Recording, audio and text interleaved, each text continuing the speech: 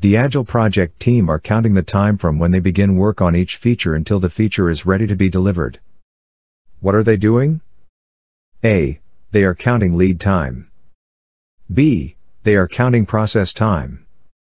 C. They are counting cycle time. D. They are counting activity required resources.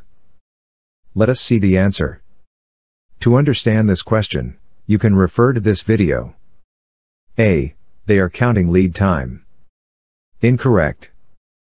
B. They are counting process time. Incorrect. C. They are counting cycle time. Correct. D. They are counting activity required resources. Incorrect.